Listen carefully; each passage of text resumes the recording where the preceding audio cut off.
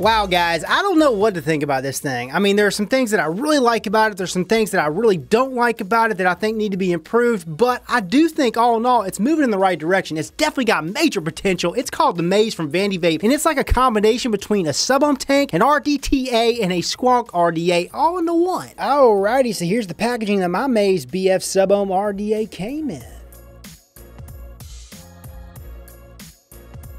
Of course, inside that packaging, you're going to receive your Maze. Comes with an extra disc-style coil head. You get a solid gold-plated 510 pin and a tube for tank mode. A baggie of goodies, which includes an Allen key tool for your Squonk pin, extra O-rings, and a Delrin 510 drip tip adapter. Comes with a Maze BF sub-ohm RDA user manual. And last but not least, you receive a Vandy Vape quality control card. Now, I've personally seen two different color options for this bad boy, a matte black and a polished stainless steel. The matte black one that I received comes with a red 810 acrylic drip tip, and the stainless steel unit comes with a green 810 acrylic drip tip. She's primarily made of stainless steel, 24mm at the base and 33mm in length. At the base, she comes pre-installed with a gold-plated protruding Squonk pin. Also, the peak insulator is protruding and the threads are nice and smooth. Also, at the base of this device, it says Maze BF sub-ohm RDA up top, and then down here you got Stephen Z's logo, or Steven Z's logo, and then underneath that it says designed and manufactured by Vandy Vape. And as you guys can see on the outside of the barrel, you got 5 different circular airflow grids, and they're closed off all the way right now. Just to show you, I want you to see it because it's kind of hard to see when you adjust the airflow, but in order to adjust the airflow, you grab a hold of this airflow ring up top, and boom, you can open her up. Look at that, she's wide open. And look, it kind of looks like it's blocked off at the top and top 6 airflow slots all across the board, but it's not. Let me show you why it's not. You grab a hold of this airflow ring, or top cap, and it's got these notches, these downward angled notches. So from the outside, it's going to look like it's blocked off, but it's not. The airflow is going to hit these notches right here and travel down and hit the top of the disc, which I'm going to show you in a second. But yeah, once again, here's a look at that top cap. Inside there, you got the conical shaped thing going on to enhance the flavor and smooth out that airflow. So again, you want to line up these circular airflow grids with each notch, and then you can close it off. And that's completely closed off, but I'm going to open her up again. I like it about halfway open. Wide open's crazy amounts of airflow, guys. Crazy! But you guys get the drift. That's how they adjust the airflow. And here's a look at the red 810 acrylic drip tip that comes with this. Inside the top cap, you got a nice beefy O-ring, and she fits snuggy duggy. And here's the inside of the Maze barrel. And check out the deck section for this puppy chugger. At the top, screwed into it, you've got this disc. I call it a flat coil head, because that's basically what it is. You unscrew it, and voila, there's your disc. And I received 2 of these bad boys for my kits, and both of them read 0.2 ohms. And you can see on the side it says Vandy Vape, and then on the other side it says the resistance, 0.2 ohms, 50 to 100 watts recommended. They say it vapes at its best between 70 and 90 watts. And here's the bottom of the disc. So it's got a sheet of cotton in there, right, sandwiched. And here's the top.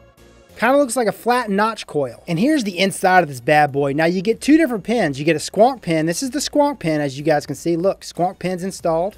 Or you can get the other pin. They call it the tank pin, where you can refill it. I prefer this in Squonk mode, way over the fill mode, and I'm going to show you why in a second. But yeah, this is in Squonk mode, and they state this sucker holds 2 mils of juice. I measured about 3 mils. So right now, I've got half of this Maze sitting on the G-Box by Geek Vape. This is a Squonk mod. I already got a full review on it, and I just want to show you what this thing does when you squeeze it. When you squeeze that bottle of Squonk, it's going to shoot juice into that freaking deck, or that tank area.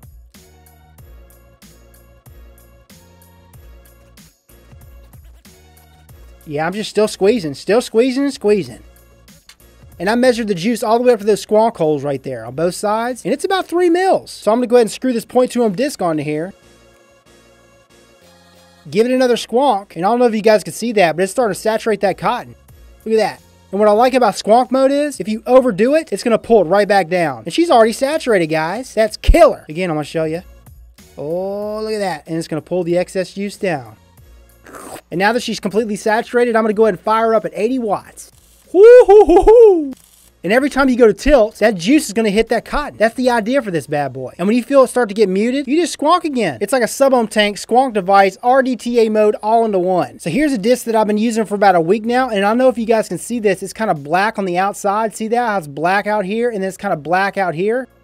That's that disc starting to oxidize. Just wanted to point that out. Now, if you don't want to run it in Squonk mode, you could pop the other barrel in it and run it in fill mode. This is like a sub-ohm tank mode or an RTA mode, whichever way you want to look at it. So I got the solid 510 pin in now, and then I got this other barrel in. And the idea is to stick your dropper in there or your unicorn tip in there and just squeeze, and it's supposed to fill this sucker up. Now, I don't like it like this because you can never fill it up when you have the disc on there. And let me show you why. So I pop the disc on. I'm going to go ahead and fill it up. Now, whether you jam it in there or pull it out slightly, it's going to fill up the same way every time. See that? there's no venting. And because there's no venting, you can't fill the sucker up full every time. Not even close. That's the sucky part about fill mode. That's why I don't like this mode. And you can't drip on this thing because if you go to drip, the juice is just going to pull on here and you're going to get spit back. So this isn't a dripper. This isn't a filler in my opinion. This is for the squonkers, guys. But once I have my airflow, my cap set, I just pop it on there. Oh yeah. And the beauty of this device is it doesn't matter where you position your airflow because they're all positioned the same. I want to point this out, okay? With my units, it came with 2.2 ohm, and I'll mention this in the close-ups, but the newest samples, I think they include like a 0.4 ohm, if I'm not mistaken. A 0.4 ohm disc and a 0.2 ohm disc. I could be wrong. It could be like a 0.3 and a 0.2, but I believe it's a 0.4 and a 0.2. But I'm just showing you what I got, and I got 2.2s. So yeah, 60 watts. I got the airflow a quarter of the way open, all across the board. You know the drill.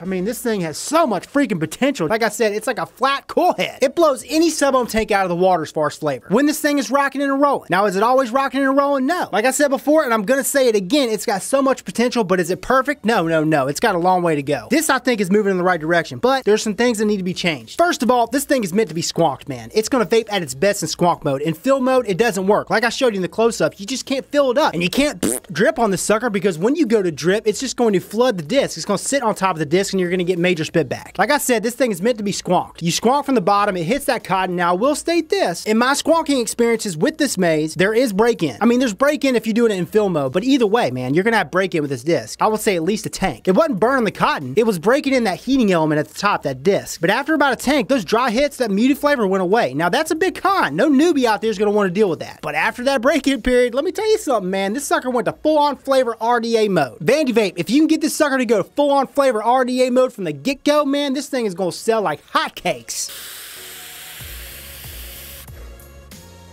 Oh yeah, and as far as airflow, here she is wide open. I want you to hear this. It's like sucking through a big ass straw. You cloud chasers out there, you go like this, man, because you get a ton of buttload of airflow. So I'm gonna go ahead and close the airflow off just so you can hear it. Close off one of those bars, one of those 3-hole bars. Ooh, that's nice, nice and smooth. Close it off even more. I mean, it's smooth all across the board, guys. Close it off even more. Kind of sounds like a really restricted kazoo, but it's a really restricted hit. But you know what? I'm going to go ahead and open her up just a little bit more because I don't like it completely restricted off like that. Here she is.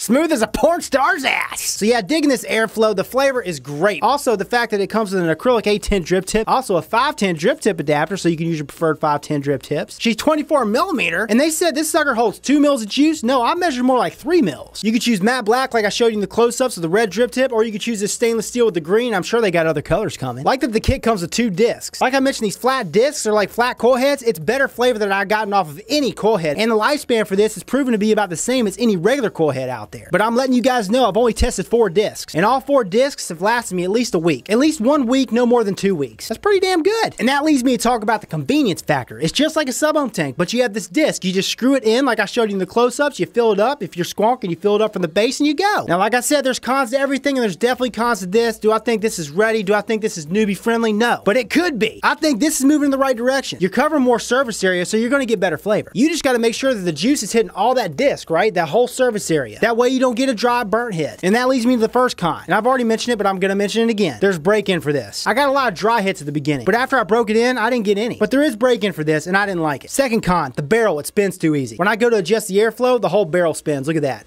There needs to be a locking mechanism. Also, I think there needs to be a lip down here. That way juice doesn't get on the mod, because with this device, juice is going to get on the mod. They market this sucker can be filled up. There's no vent. You can't fill it up all the way. The first time you can, but after that, no. To get the best out of this device, you got to squonk. You can't drip on this thing. Like I said, if you drip, it's going to pull up and you're going to get major spit back. So yeah, those are the cons that I had to point out for this device. They may be major to you, but I do want to point this out too. Like I said, I'm going to keep saying this. I think this is moving in the right direction. But if we can get to the point where we could pop a disc in and get the flavor that you would off of an RDA and be just as convenient, this has the potential to be that new type of device for 2018, guys. That next generation sub-ohm tank / RDA / RDTA / RTA. You see what I'm saying? Price point, price point, price point. The prices I'm seeing online, they're going to be varying, man. I've seen them all the way down to 25 bucks, all the way up to 40 bucks. I'll post links down in the description to the sites that I know of that are credible, that are carrying this mother chugger right now. Now, the big question, the big answer of the day. Which vapor out there is going to benefit from this bad boy the most? Which vapor is going to need this, going to want this? Gotta have it. If you're that type of vapor looking for something a little bit different, a little bit unique, definitely different different from the norm out there, well then get this puppy chugger, it's for you. So I hope you guys enjoyed the video, liked it, found it entertaining and helpful. If you did like this video, well then hit that like button, let me know that you care, and share it for all your friends to see. And if you want to see more of me, then subscribe for more. This is Rip Chippers, and remember, smoking is dead, vaping is the future, and the future is now.